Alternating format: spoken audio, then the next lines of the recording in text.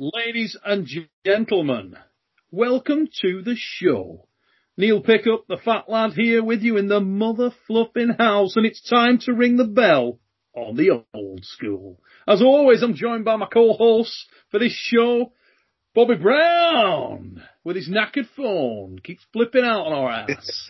I won't mind, Bobby's not shy of a few quid, won't even invest in a new phone. What's that tell you about, Bob? Hey, come on, Bob. You've thrown thousands of dollars into arm wrestling competitions. You put a massive big save in for the WAF championships that never was in 2017, and you're working with that phone.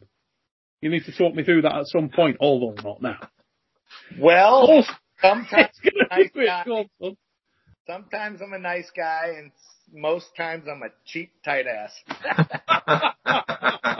His missus will be in the background behind the phone going, And our other co-host and the backbone of the old school, ladies and gentlemen, welcome Mr. Eric Roussin of Canada. I'll tell you what, we have just come off the back of the last show. If you didn't see it, I'm going to put a link in the description, the Over the Top episode. And what became clear when we walked through that episode was the lack of clarity, the sort of mystery that surrounds that whole event.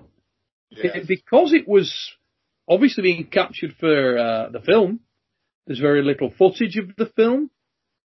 Because it was so disjointed in terms of the manner in which it ran, it's difficult to get sort of joined up stories from people around that. It's kind of a weird cataclysm of a tournament, isn't it? It's just a tough thing to piece together, and yet so influential. Now, I think to start this one, Eric, you were going to talk about sort of the late 80s and some of the events that happened in the immediate aftermath or the years following Over the Top. And where did you want to start with that, mate? Right. So in the last episode, I talked about the North American Championships in Amos, but another big series of events was the events that Bob Howell ran at the Sands Hotel in Reno, Nevada. He usually ran one or two events a year. And at the end of the 80s, they were called the International Championships. And this was, I think in 88, 89, it may have been the biggest prize money tournaments in North America, or maybe even the world. Probably about $10,000 in those days. So maybe $20,000 or $30,000 today. And always stacked with talent because it's so close to California always had a lot of strong heavy hitters in those days. They would all go to this event. And it was enough to attract John Brzenk, Gary Goodrich, Richard Lufkis, Dave Patton, from the Midwest or the East Coast. So there were some classic matches there.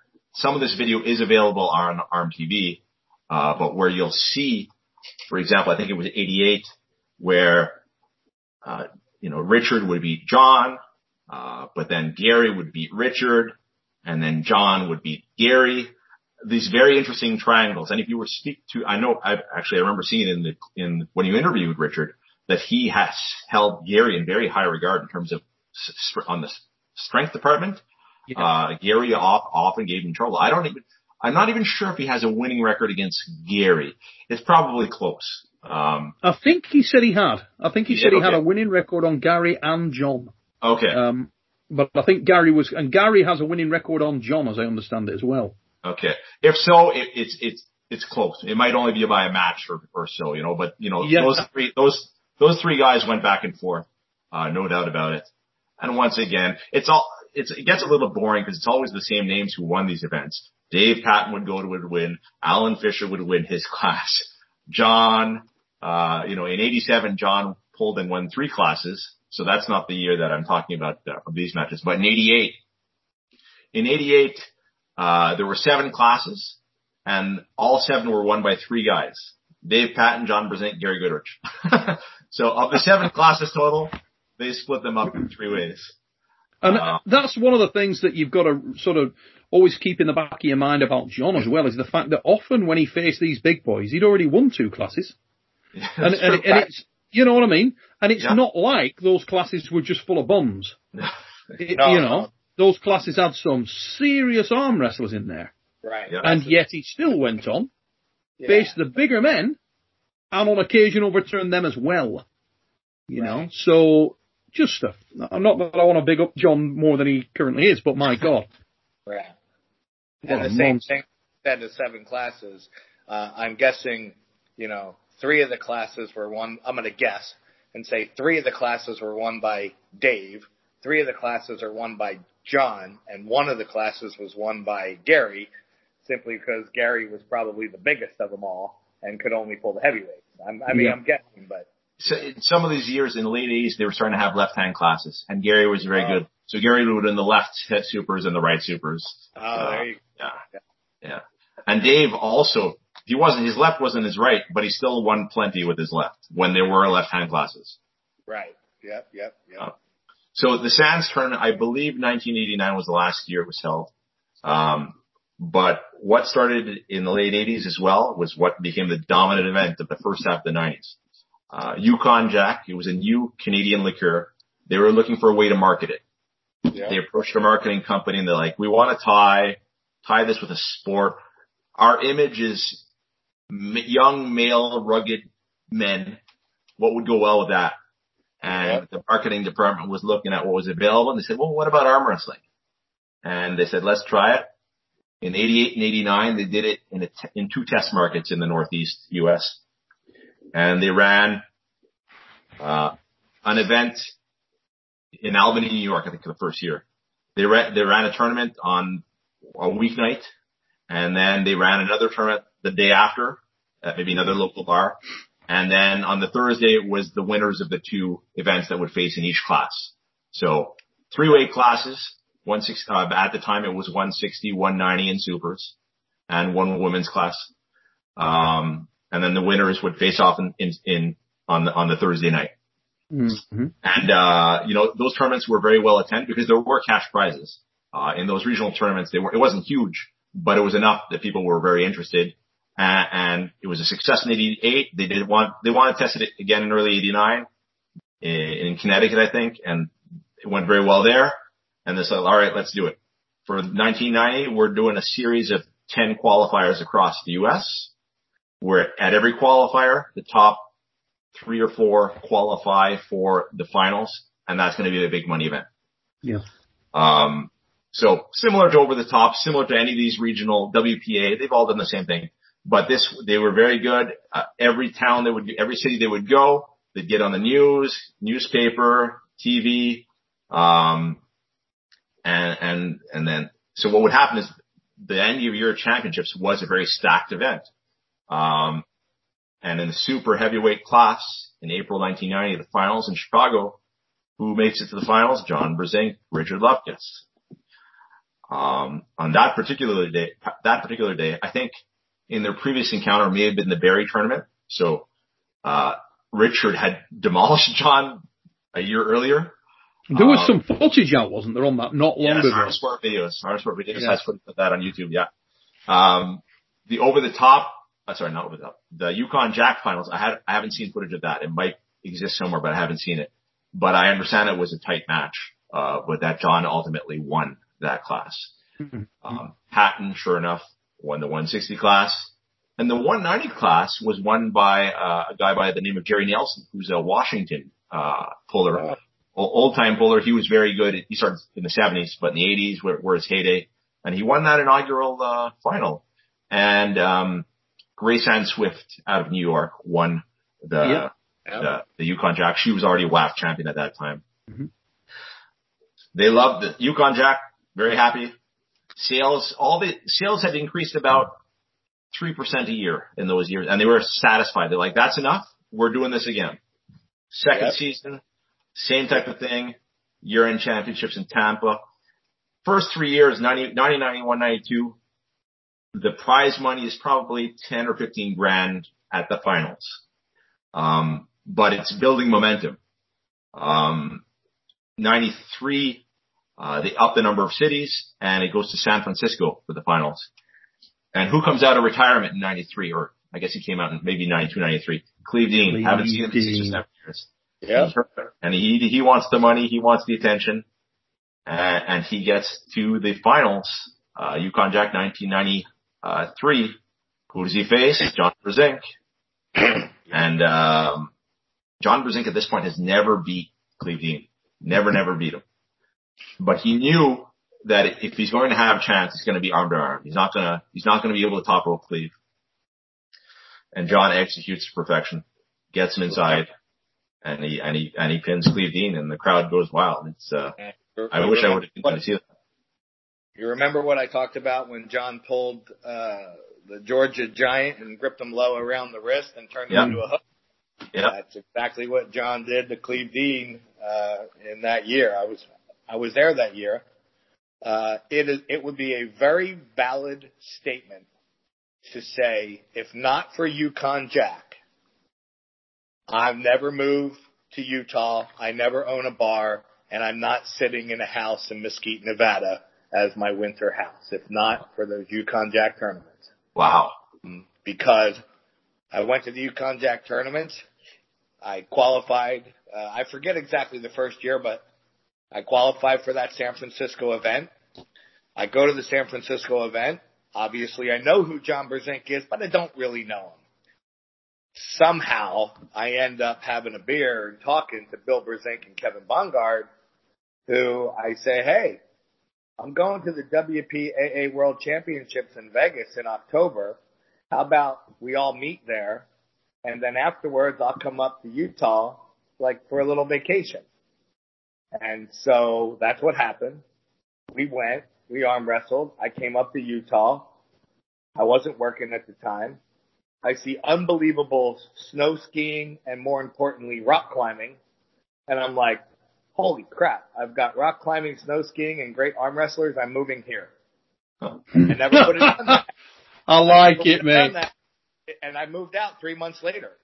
I like your work. That never would have happened if it wasn't for that Yukon Jack Finals tournament. I'd have never moved to Utah. So that's why we should have a toast with Yukon Jack, right now. Where's my bottle? Are Yukon Jack still rocking? Are they still going? Yeah, it's a drink. I mean, it's still an alcohol. Yeah, sure. Wow. Yeah, so you mix it with some lime juice and make a snake bite. Sliding doors, mate. My God, it's funny how things work out, isn't it? But yeah. So, sorry, Eric, go. I was just going to say, every year the finals became more and more and more stacked. 91, for example, Johnny Walker won the middleweight class, 46 years of age, still kicking ass. Dave Patton, of course, won again. This is the Dave Patton. Basically, almost any lightweight class that Dave Patton entered between 1980 and 1995, he won 98% of them. Yeah. He was incredibly good. That 91, Ron finished second to John. Ron Bass finished second to John, in the supers. And Dot Jones got wind of this event, so she started attending and she started winning. Where was the 91 finals? 91 and 92 were both in Tampa, Florida. Okay. And they went back to Florida in 96, didn't they? Yeah. So then I think my first finals was in Florida. And then after that, there was one in New York City. In 95, yeah. Okay, so I must have gone to Tampa, and then I went to San Francisco, and then I went to New York. They had two San Frans in a row, 93, 94 San Fran. Yeah. Okay, then I would have been at both of them. I went 94, I went San Fran 94, 95 New York, and Florida. Because in 90, correct me if I'm wrong, but I believe at one of the years, John lost or had a hard time in the heavyweight division and decided to just go to the middleweights. Yeah, that's 94, wasn't it? 95, he went to the middleweights. He was in the middleweights. He lost in 94, went to the middleweights in 95. Did he lose to Gary Goodrich? Correct. Yes. He lost right. And John, I mean, back then and still today, it's all about the dollar. I mean, you, especially for that particular tournament, in 1995, do I think would John have won the heavyweight division? I would say probably yes. What, in 95? But in the 95s, definitely yes. So I think there was like 10 grand on the line. You don't mess around. You go grab that 10 grand. And then if you want to, go after the big dog after that on some side table, well, then go ahead. But you got to get that 10 grand first. Yeah, which is exactly what John did. Yeah. Exactly what John did. That's what, rarely in my life have I seen John call someone out onto the practice table. It's always been the other way around. Yes. But in '95 in New York, he literally called Gary to pull. Yeah. Like, sort of said, you know, come on. Because I think he'd had a relatively easy day. The way that it worked out, his only slowdown was Johnny Walker, and that was moderate. You know, and we'll go back in a minute because I want to talk about the early Yukon's mate, because I'm sure there was some awesome stuff there. But just digressing for a moment into the '95 show, he had a slight slowdown from Johnny Walker. On the other side, you had his brother, you had Lee Holland from the UK, and that was that. But after the tournament, when he was fresh, he called Gary over to the practice table, and they were pulling on the practice table. I have some home video footage of that somewhere. Gary that day was immoral. Yeah. Immoral. Unbelievably strong. He was, you know, when you can see someone, it's one of the few times that I've seen John connected and shaking, his whole body, the whole man shaking, and Gary like this, like no problem, like very easy, just.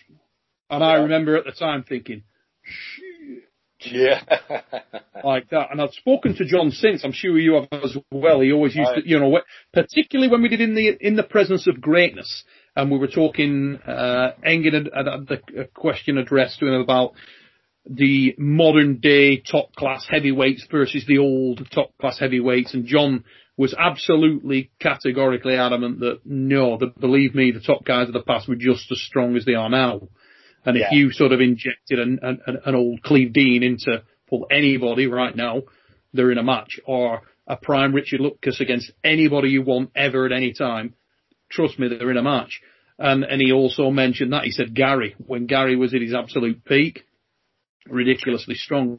And he said, and the thing was, everybody had Gary down as a top roller, more, you know, the majority, because obviously his matches with Cleve, where you'd see him with that massive back pressure, even though he had a pretty small hand, to be honest. But he said, trust me, Gary's hook as well, he said, at his peak, unbelievable. And Gary could pull anywhere. Anywhere. Absolutely anywhere you want. Wrist flat and back, you name it, you know. Anyway, we're getting off topic, Jordan. We're gonna get there, but if I go back, let's say to 92, John Brzezinski wins the heavies, Dave wins the lights. Middleweight was won by Cobra, which 190 is a bit of a heavyweight for Andrew. But he beat Bill Brzezinski in the finals. That is the heaviest weight I've ever seen. Yeah, I don't know. I don't think he weighed 190, but no, he didn't weigh. No. I guarantee you, Cobra has never weighed over 175 pounds in his whole life, ever. I've never seen him heavier than that. Physically, you know, actually heavier. Making that win all the more impressive were Bill Brzezinski, Gary Stain, Robert Lear. These are tough guys in those years, so impressive. Absolutely. And Dot Jones won the women. Dot Jones won every other women's Yukon Jack event. I mean, like I said, she has a almost perfect record. Right. 93, that was an interesting year as well, because Alan Fisher had been away out of the sport for about 6 years. After Over the Top, he's another guy who disappeared. Jeez, I did not know that, Eric. No, he said life got in the way. He was doing very little pulling between 87 and 93. Wow. He came out in 93, and he makes it to the finals of the lightweight class, and actually beats Dave Patton. So that was Dave has the winning record between the two, but that was one year that Alan beat him at the biggest show. Show. Earlier that day, we're walking around the streets of San Francisco, and I was walking with John and Bill, I think, and Alan had a V-shaped gripper in his hand, and he's just gripping it. This is all before the tournament. And I said, well, what do you think of that? And he goes, well, I really thought he'd have won the tournament that day, but this is all before. He goes, yeah, but Dave Patton's going to win now because I don't know why he's doing that. He's tiring out his hand right now. Well, apparently no. And later that day, Alan wins the class. Huh. Yep. Fascinating. Because I was in that class that day, and I did okay, but I wasn't. It was not a good day, and you know, I couldn't have beaten Alan or Dave back then. But But it was a fun day. It was a good day. What were the other names in there, Bob? Who were the other big guns in there? Because the Yukon always used to, like Eric's saying, attract a sea full of monsters. Oh, so do you know the Brandon brothers? Yeah. Whose first names I'm forgetting. They were both in there. Bill Ballinger was in there. I believe Mike McGraw was in there. Was Ray Patton? Ray was pulling, was he? Little lighter, but yes, I do believe Ray was there.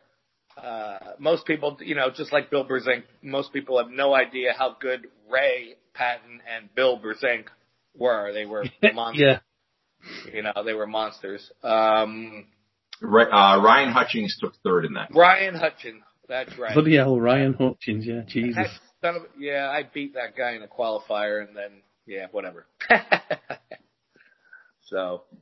And in the middleweights, Johnny Walker, I don't know if Johnny Walker was there in 92, but in 93 he won it. He beat Bill, and Cobra took third that year. Yep. And in the supers, John Brezink defeated Cleve, as we talked about, and Gary took third, Ron took fourth. So these are tough tournaments. That's a stacked class as well. I want to put into a little perspective, because back then, was it still 160 or is it 165? 65, I believe. It became 65 in 95. So up till 94. Okay. Interesting. Yeah. So it was still 160. Yeah. So I was still pulling into 160s. And I'm telling you that back then, I guarantee you walking around soaking wringing wet or with a full stomach was still Cobra Rhodes at probably about 170 pounds. Okay.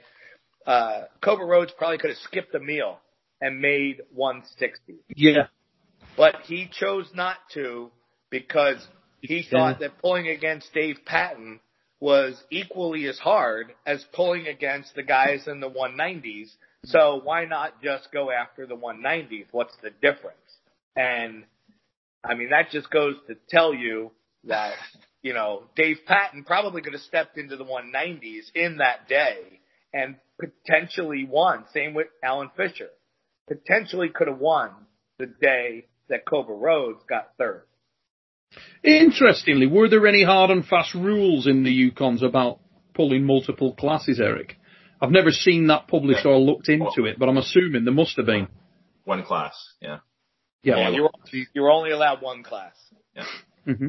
Which makes perfect sense. Like Eric said, the qualifiers, you pulled a tournament on Tuesday night and you got a winner, and anyone could pull another tournament on Wednesday night, except for the guy who got first on Tuesday night, and you get another winner, and then both of the winners came back on Thursday and would win the qualifying spot to the championship, and whatever the money was. I forget what the money was.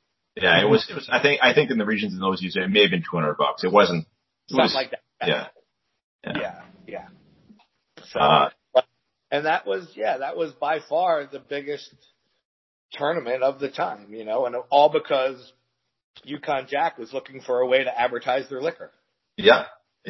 Now, what was the year, I want to say 93 or 94, that Remez went over, Sharon Remez? And I need to, if you check back on the channel on the deep inside, you'll see that Remez went over there one year for the Yukon Jack.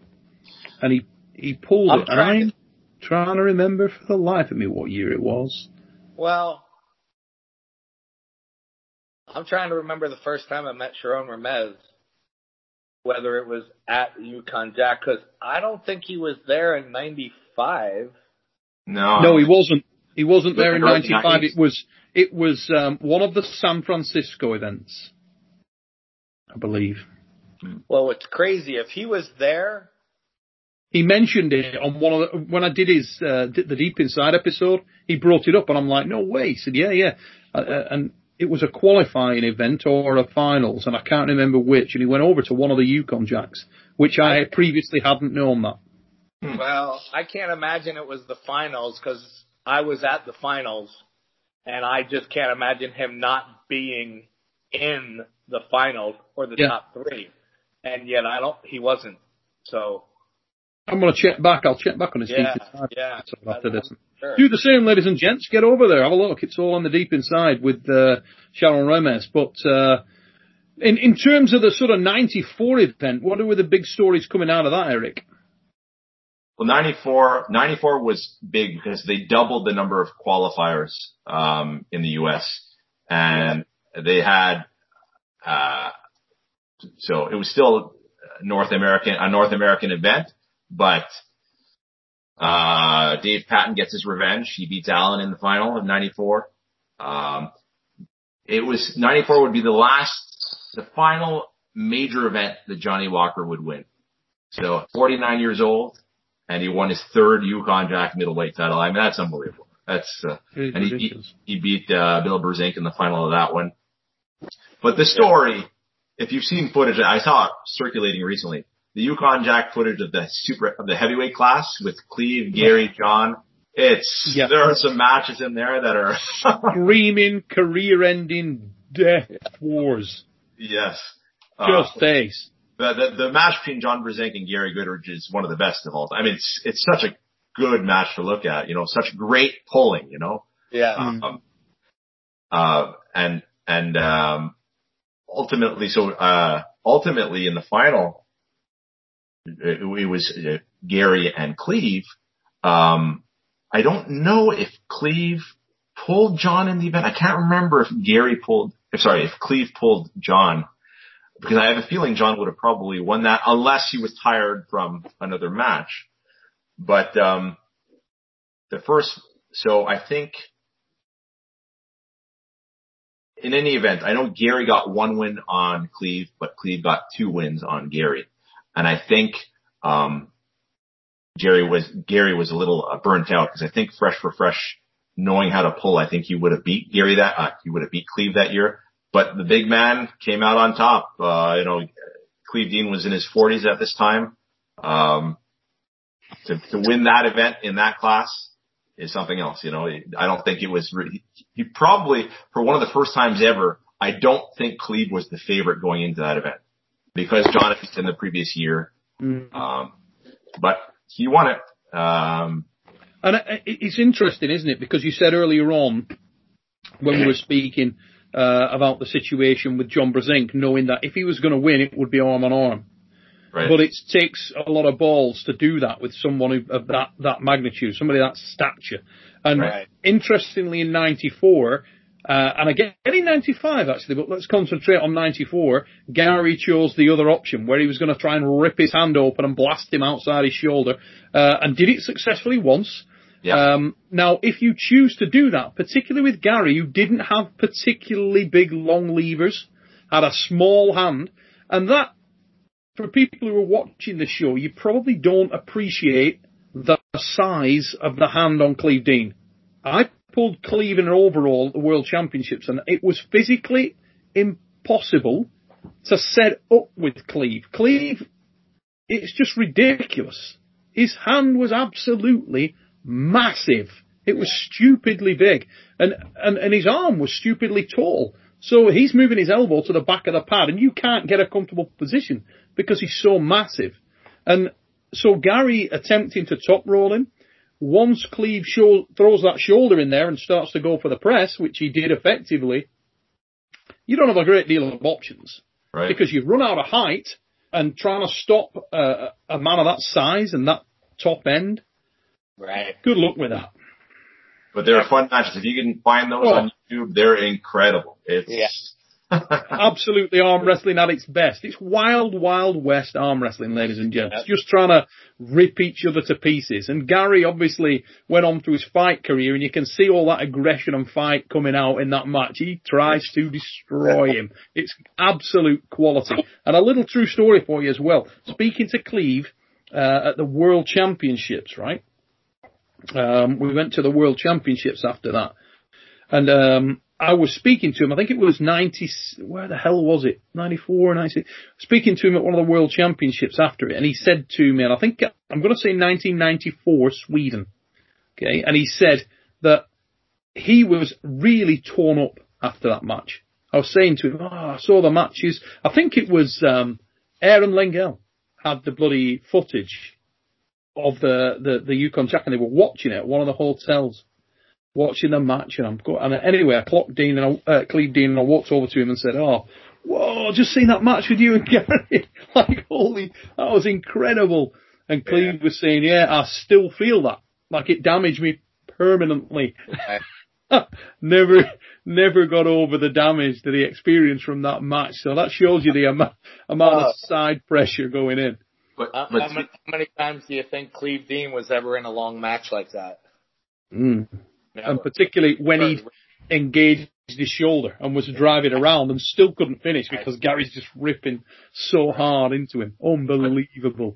To be fair, though, that World Championship in '94 was less than 3 weeks after the Yukon Jack finals. So I believe that he still felt it because it was less than 3 weeks. So yeah. Interesting. Wow.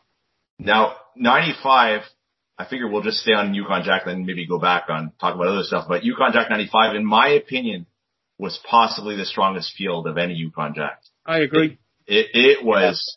Yeah. So they pumped up the money. They made the slight change in the weight classes. So it was 165, 198 and up, and opened it up to international pullers. Yeah. They changed instead of having 20 qualifiers, 13 or 15 or 20 qualifiers, they only had 4 qualifiers each in '95 and '96. And these were big events. You know, obviously, if you want to get to the big show, you have to finish top 3 at one of these 4 qualifiers, and they're open to international athletes. Mm-hmm. So that to win a regional meant something. It's like sort of winning a wild qualifier in a regional championship. It's that similar level. The winners would get a bye. So John Brezink, Cleve Dean, I guess that year, Dave Patton, they'd get buys to the finals, but everyone else had to qualify. Those events in '95 and '96 were unbelievable. I'm just trying to pull up the list of I know in '95 you had guys there like absolute greats, like a young and emerging Svetan Gashevsky was there. There was the 90 kilo Georgian. Oh God, brain fail. Where's Engin when I need him? 90 kilo Georgian world champion. I can't remember his name. He was there. Lee Holland was there. He took second place at the world championships in the 220s, the WAF from the UK. Jason Vale was there. I have the list. Chusero. I have the list. Freaks. I have the list for the lightweights and the heavyweights, top 8. Listen to this top 8. Lightweights, '95. Dave Patton first. Denis Debray. Serge So. Jason Vale. Andreas Rundstrom. Vepkia Sankaradze. Chad Silvers. Alan Fisher. That's the top 8. Any of those guys, that's... I mean, that's ace, isn't it? Yeah. In the heavyweights, Gary Goodrich. Cleve Dean. Jerry Caderet. Ron Bath. Eric Wolfell, Garvin Lewis, Zauer Tsekadadze, David Randall. I mean, my God. Dave Randall. Yeah. 8th place. I mean, my God. And Dave Randall, animal. You know? Yeah. And he wasn't in the hunt. Yeah. And Gary, and to be fair, Gary that year, like you said, he was heads and shoulders above everyone. Gary was very strong in those years. In the middleweight class, John, your winner, obviously. Yes. Johnny Walker, Lee Holland, Bill Brezink. Who else was in there? Can't remember who else was in there. I know, did Garth Carlson make the top few as well? It's possible. He wasn't top 3, but I think he was there. Oh, so I have the list here. So it went John, Bill, Lee Holland, George Gibbons. Yeah. Bobby Botafogo and Paul Walter were the top 6. Okay, yeah. So, just stupid. Yeah, that was... Absolutely unbelievable categories, you know? Yeah. Yeah, most people don't know Paul Walters. Paul Walters started in New Jersey. He started at a practice up north that I used to go to and train some guys. And I consider Paul Walter the greatest practice puller that's ever lived. I'm telling you, you ask Ron Bath. Ron Bath can't do anything with Paul Walters in a practice. Yet, when tournament time rolls around, Paul sometimes has problems. But he is a freight train. I mean, he's a monster. And for those of you who don't know who Lee Holland was from the UK, Lee Holland is the dad of the Lean Machine Tom Holland of WAL fame. Oh! Now, I didn't know that. yeah. Now, Lee Holland was a very close friend of mine, training partner of mine, bigger man than me at that time, 220-kilo guy, iron strong. Forearm, like Greg Boyce, just a ridiculous forearm. Wrists, massive wrists. Absolute unit. Just as wide as he was tall, but unbelievably explosive. Massive hitter. I mean, he went through George Gibbons like he wasn't there. Just carved through him like a hot knife through butter. Wow. I'm talking literally George Gibbons. When George was coming off the table, he said, Jesus Christ, that guy's ridiculous, Neil. I said, yeah, I know. I get hit like that every week. Yeah. Mate. So, one thing that helped, 95, that's the year that John went back down to the middleweights. But what helped is it changed from a 190 to 198. So it wasn't as much of a stretch. Not that John was that much heavier, but I'm sure the 198 was more appealing than 190 for John. Yeah. Right. Absolutely. And like you said, funny with that field of heavyweights. I mean, the field of heavyweights that you just read out. Good God. Yeah. Just read that heavyweight division one more time, Eric. That's ridiculous. Top 8, Gary Goodrich, Cleve Dean, Jerry Cadorette, Ron Bath, Garvin Lewis, Eric Wolfell, Zaur Skadadze, and David Randall. I mean, Garvin Lewis, I don't know if many people might not know. Garvin Lewis was Gary Goodrich's cousin. And he looked like, a very intimidating looking muscular. Arms were massive. Massive arms on Garvin. Now, and isn't Zaur, isn't that the Georgia Giant? Yeah, that's Zaur, the Georgia Giant. Yeah. Exactly. Yeah. So he only took 7th, so. Yeah. Exactly. Yeah, 7th and Randall, 8th. Yeah. Randall, 8th. Holy, let's be right. Ken Taylor was one of the referees for the Yukon. Ken Taylor's a Canadian who was a referee for many years and previously a puller. And he shared a story with me. I don't know if it was from 95 or 94, but it was following, probably 94. It was following one of the wars between Gary Goodrich and Cleve Dean. Maybe it was the first match of the finals where Gary won, I think. And they had a war. And Gary, Cleve Dean, heavy man, he's not in the greatest shape. And after the first match, he's like, I need time. My heart can't take it. I need a break. And Ken Taylor goes to Gary, you're up right now. Do you want to give him the time?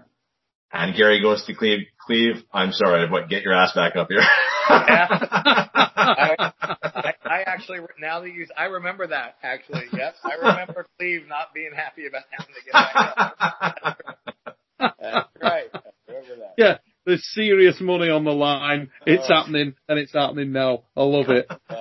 Yeah. Money separates the men from the boys, doesn't it? I mean, you only had to look at Travis Bagent versus Jerry Cadorette. Friends walking in, that when you get to the table. Yeah. $15,000 on the table. Forget the friendship. It is off. Oh yeah. 95 is also arguably for me the peak year for Dennis Bray, and I know there's a lot of controversy from the final match between Dave Patton and Dennis Bray, and whether it was fair or not. Ultimately, Dave was the winner of that tournament, but they both returned for 96, and Dennis Bray, I mean, he beat Dave convincingly. Cracked him early, didn't he? Early doors. Yeah. But who else was there to win Andreas Rundström. Yeah, at his peak as well. Yeah. So I feel bad for Denny because he was so strong in those years, but he never won one of these types of events. He was always, actually I think he may have won it in one of the main events, but he was right there at Yukon Jack, but he just second place 2 years in a row. Right. 96 is, similarly stacked. I give the slight edge to 95, but 96 in the lightweights, Andreas, Denny Bray, Bill Ballinger, Dave Patton, Jason Bale, Mike McGraw. Ballinger cracked Andreas in the first round. Oh, really? Yep. Oh, wow. Over there, remember Charlie Minnell and Andreas, and he lost that pull against Bill Ballinger, and we were like, oh, no way. And then he came back and cracked everyone. Wow. You know, got it, found his groove and was kicking ass again. But again, stupidly stacked tournament, just immoral. Yeah. Watch it. And I've spoken with Andreas about this, because if you watch the way Andreas arm wrestles, he arm wrestles, you know, with his arm at a 90-degree angle, pretty far away from his body. Most people would say, you know, get closer, get closer. And I asked him where did he learn to arm wrestle like that? And basically it was from Leslie Wims out of the Maryland area, 132-pound, 4-time world champ. Because Leslie would start that exact same way, pretty far away from his body. And I just thought that was an interesting side note about Andreas, because he was unbelievably strong and fast, and his hand and wrist were like iron. Yeah, and he would take a very fair, very low grip and just go straight through you off the thumb. Great puller. Exactly. Absolutely fabulous puller. And originated a style which was very unique to himself, and influenced an enormous amount of arm wrestlers, myself included, all over Western Europe. He was like, one of the talismans of the West. Yeah. Great dude.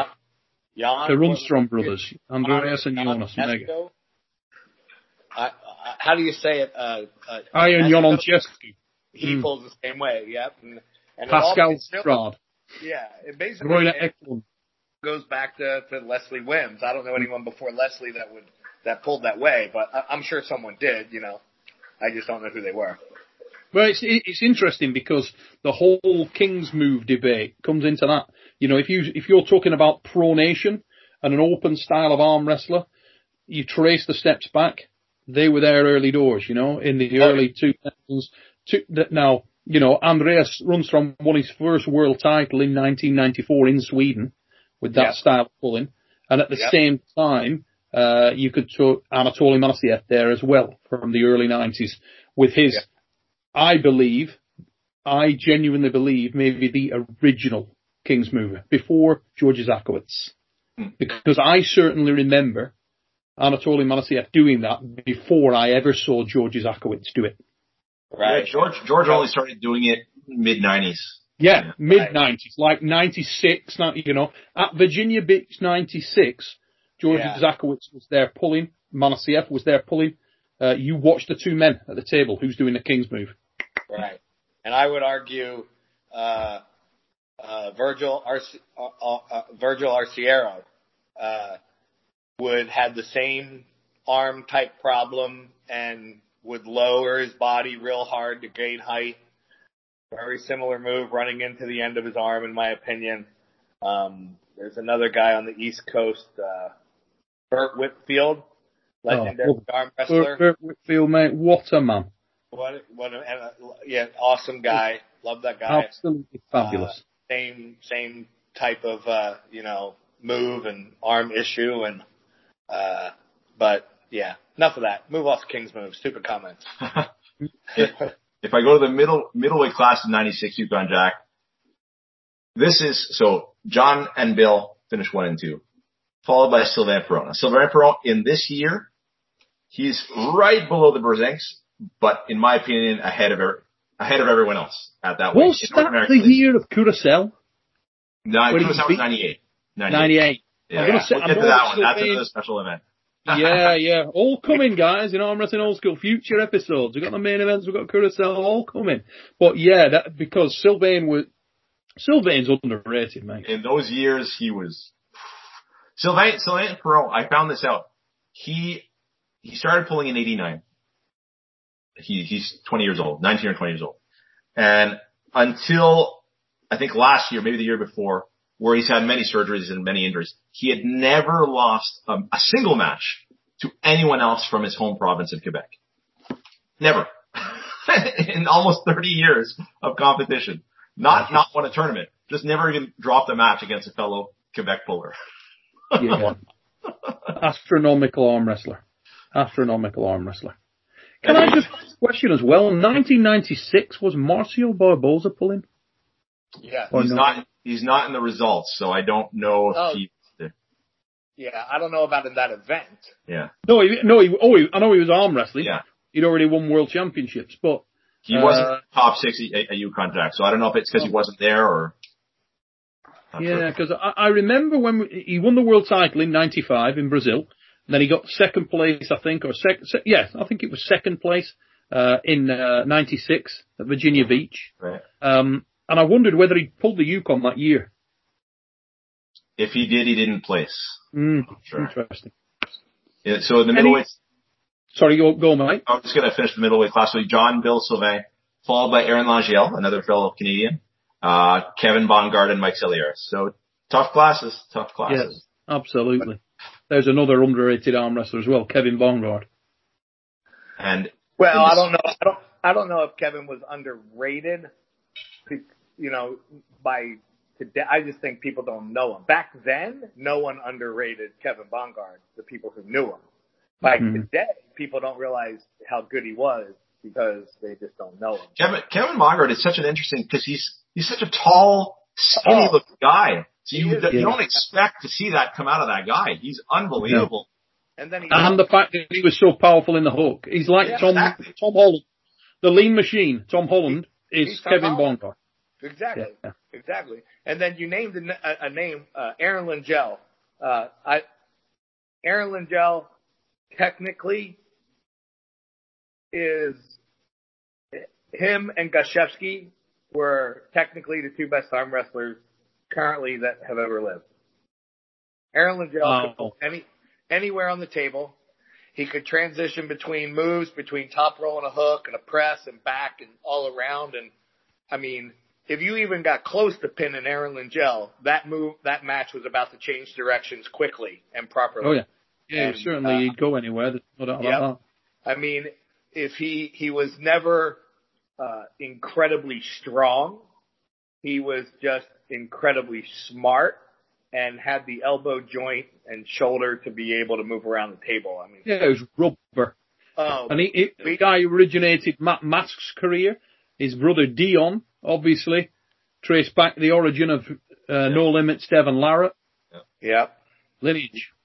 Yeah, Aaron was at my house one time, and the whole time pretty much I lived in Utah. Practice was at my house, and for a while it was at Bill Bruzink's house. But one day John and normal practice, and Aaron's there, and I love pulling Aaron because we both knew where to go and how to arm wrestle and switch and transition, and they were my absolute favorite practices ever. It was pulling with Aaron. Love that guy. Yeah, good dude. I haven't seen Aaron in years, and he was so obsessed with the sport. My God. Yep. I mean, medically obsessed. Yeah. He definitely had an addiction. Yeah. Yeah. Good on you. In the Supers that year, 96. So Gary Goodridge at that point, like he won easily, I would say. Like at 95, 96, Gary was at a level that it seemed no one was even really close. Jerry Hederer took second, Ron Bath third, Eric Wolfell, Mike Davis, Reggie Ward, and Dot Jones once again won her sixth in a row. Right. And that was the last pro Yukon Jack tournament, unfortunately. I guess the company felt the promotion had run its course. They were satisfied with what they accomplished. They stuck around one more year, but amateur tournaments only and an amateur final. What a great shame. Yeah, exactly. Cause that was the event for many years there in the mid 90s that you wanted to prove you were the best in the world or the best pro puller in the world. That was where you did it. Absolutely. Yeah. It was the almost like the forerunner of what you see today from the Zloty Tour or Nemiroff Cup of old. Yeah. Right. It was the sort of names and faces show. It really was. And, it shall be missed. My God. Yeah. The Yukon Jack was ace. Absolute quality. And you get the merchandise, you get the jackets and the bags and stuff. Yeah. It was just a nuts, right? It's good gear, wasn't it? Absolute quality, the Yukon Jacks. God rest you. I just had my Yukon Jack jacket returned to me after my jacket was missing for years. I didn't even realize it was missing And then my dad opened up a box in his house from 15 years ago or whatever the heck it was and said, hey, I just found this in a box. I'm like, holy crap. So I still have my Yukon jacket. I also have a Yukon jacket, mate. Yep. But I'm not going to say that mine got lost. It's just that the guy that used to fit that. Let me tell you now, that size large is not going on this man. That's gonna be handed down to one of my sons when they get up to that size, because I'm never getting in that boy again. The size 30 waist jeans as well. Get an elastic waistband fitted on those bad boys, ladies and gentlemen. Oh yes. Back in the years before I was sponsored by Donut. Yes. So while Yukon Jack was the main story in those years, there were other big events, not as many, but if we go back 91, Bercy, France, the Super Bras de Fer tournament. So that was quite a spectacle. You know, they would have the pullers would ride in on motorcycles and Nancy Locke had her ass out with a number 1 written on it. Yeah, still got the nervous twitch. So there is footage of this as well. So this is, I think Armsport Videos has this footage. Mate, that was broadcast in Europe on Eurosport. Oh, really? Yeah, professionally broadcast on Eurosport. Somebody must have that footage. I mean, you know, it was all over Eurosport. It was quality at the time, and we had some of our guys. Tony Duray was over there pulling the lunatic. Yeah, the CDs. It's one of these events that sort of I've been told it sort of overpromised and underdelivered in terms of prizes. It initially was supposed to be money, then it became diamonds, and I think they gave diamonds, but like Leanne won her class and she got her diamond appraised. It was nothing close to what they said it was worth, you know. So there were some of these shenanigans going on, but nonetheless, entertaining footage if you can find it. The Canadians did very well. Paul Cicchini won his class. Gary Goodridge won the supers. In a match against John Merzink, if you watch the footage, there was sort of a clear elbow foul, but the refs didn't see it. Anyway, so Gary won that on that day. Nancy Locke won the lightweights. Leanne Dufresne won. You got another Canadian kid who was in the final with Cobra, I believe. Trying to think of the lad's name. Mustard. Mario Dore. Yeah, it looked like a cross between Super Mario and a porn star with massive arms. And that match was a war. That was a great good match. Mm-hmm. Yeah, when you look at the two, because that was when Cobra was at his absolute leanest. I mean, he literally was unbelievably lean. There was not an ounce of spare on him at all. Yeah. You know, when he had that swagger, amazing. Mario Dore, that was probably his biggest. He's won Canadian Nationals, but that was probably one of his biggest events. Steve Marneau, also a local puller here, who's won WAF Worlds, and he won his class. He won the 90, I think above 90. Sharon Ramez won the 90 kg class at that tournament. Dominantly. I mean, yes. I mean, super dominant. It was not comparable to Yukon Jack in terms of the depth. There weren't that many. There was only a handful of Americans, some Canadians, and a few from different parts of Europe. So it wasn't as deep a field, but nonetheless, it was it's a classic event. A lot of the best people were there, and some of the best people were there, and so that was only a one-time event. But anyway, our sport is peppered with these one-time events, so that's one of them from the early 90s. Classic controversy in the finals as well, in the heavyweight final. Yeah, exactly. With John and Gary. Yeah. With John, let me tell you now, there was some flying elbows going on there from Mr. Goodrich. Yeah, exactly. Yeah. The absolute classic. If you can catch that footage, guys, the Parry Grass, get over there, see that. And then if you compare the Golden Bear throughout the 90s and the WAF Worlds throughout the 90s, the level goes similarly up, and it's really the Eastern Europeans who climb up to the very, very top. But if you look at, and Neil, you can speak to these events much more because you were there for most of these. I have not been. But I look at the results, up to the late 80s, Americans and maybe a couple Canadians they win every single class. And then you get into the 90s, and then the transition starts to happen, and it's it's something to behold by looking at the results. But I don't know if you have anything you want to talk about. Well, we're coming to the end of this episode. We're sort of 55 minutes in, and I actually think also it might be interesting for people out there if at the next seating that we do, if we cover Golden Bears. Right. And we get into the era of the WAF Worlds. I also think it's worthwhile bringing the Enigma of Rage, Engin Terzion. Because another individual is obsessed by that period of time, very historically knowledgeable, and I think that might make things very interesting as well. Engin's memory is what makes him so, ever try to have a debate with Engin? Very difficult because his memory is unbelievable. And chances are he's right. He just remembers it so well, that's also because when most people's children are tucked in their bed at night and you read them, Goldilocks and the Three Bears or Little Red Riding Hood, Engin reads Emir results of World Championships from the late 90s. Yes. The man is obsessed with arm wrestling more than anyone I've ever met in my life. Bless him. He loves it.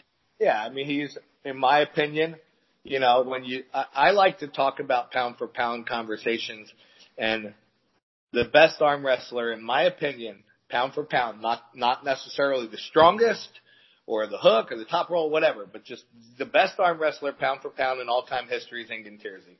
He's certainly in the conversation, Bobby Brown. He's certainly in that conversation. You'll get people jumping in the comments and talking about the GOAT and all, and saying that he's the pound for pound guy because of the fact that a lot of his career was in the 80 and 90 kilo class. But Engin Terzi was astronomical at his best. Yeah, absolutely. Astronomical. Phenomenal arm wrestler. And it'd be great to get Engin's insight. I'll give him a buzz and we'll see if we can maybe get him on. I think we'll have some fun there. Awesome. Ladies and gentlemen, that wraps up this episode of Arm Wrestling Old School. I want to put a big thank you out one more time to my co-hosts here, Bob Brown of the United States of America and Eric Roussin of Canada. Remember, Eric, tell these guys where they need to go to check this stuff out in more detail, mate.